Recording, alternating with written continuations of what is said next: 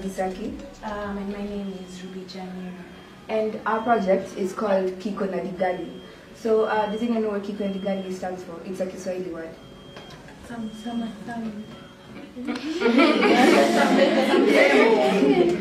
Okay, so Kiko Nadigali is basically a bow and an arrow, which means that we're working together, like with the public, to solve an issue that we thought of. So basically, let's have this situation. I'm a mother and I'm at home and I just started a fire in the kitchen and I don't have the necessary numbers to call because I doubt people have on their contacts, or let's say I have a fire, a fire brigade's number. No, like in our app, it provides you with numbers of, let's say, of the current situation you're in. Let's say I'm sick, I need to call a hospital that's close to me. And I mention it's offline because not everyone has access to Wi-Fi. So, or bundles. So let's say I'm now in that situation, there's a fire, I can just log on to the app and it will locate where I am, and with that I can get a number of a fire brigade. So basically this app uses GPS to track your exact location and how many, depending on your emergency. So there's supposed to be a section for your emergency. So for example, the example she gave for the fire. So it puts it's a fire, then it uses GPS to track your exact location and give you like a variety of the numbers of how many fire brigade stations are near you, and things like that. So it makes it easier for those people who don't have like fire station numbers on their phones or anything like that. Yeah, so do you guys have any questions? Is there another way you can input your problem without having to type it in? Because I feel like if you're in a fire, maybe you won't have the time to actually type in. You see, the same amount of time it would take you to type in the number of, for example, a fire station, it will be the same amount of time it will take you to key in your emergency.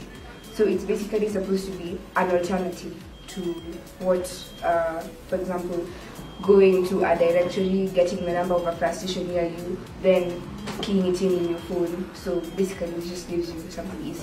In addition, in the front, the front layout, there's a series of, the most common incidences that occur, accidents. So like, let's say this is the app, so it can be divided into, so here there'll be like a fire, an accident, so like those are the most common things. So like, let's say if it's something rare, like you're lost, you can key that in, but like if it's a fire, you're able to just click, and since the phone already knows where you are, like the app, so it will just bring you numbers of brigade stations, of accidents, ambulances, yeah.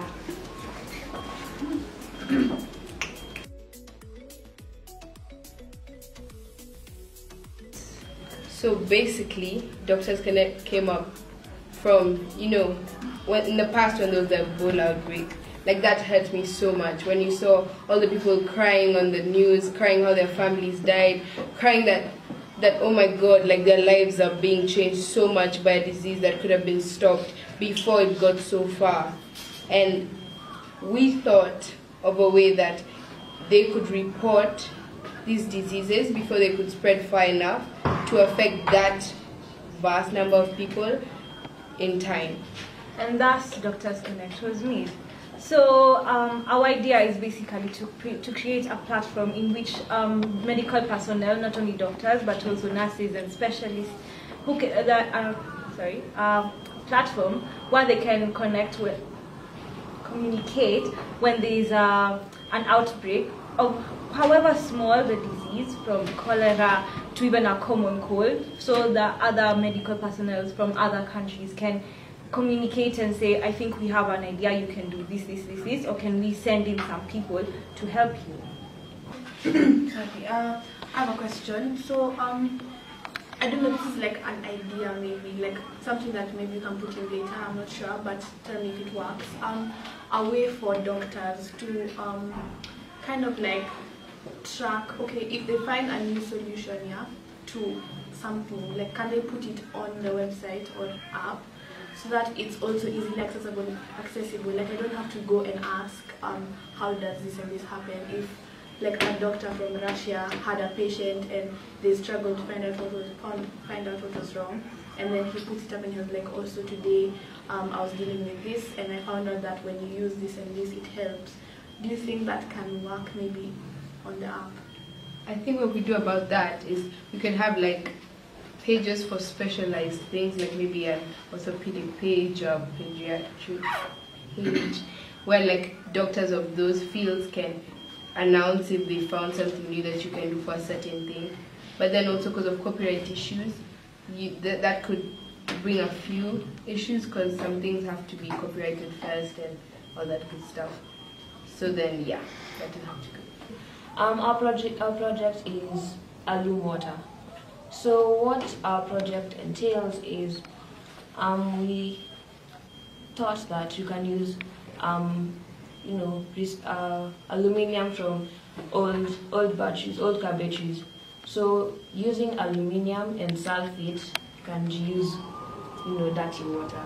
So using aluminium and sulfate, we could use water and stop water pollution and even pollution, because old car batteries are usually thrown, and using car batteries we are stopping pollution.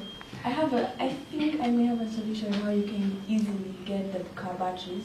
People take their cars for monthly servicing.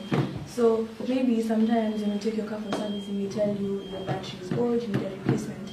So they probably throw those old batteries away. So maybe you can just partner with garage and We move on. Come. My name is Michelle Abadi and I'm singing Muguyo. We're working on Sphinx.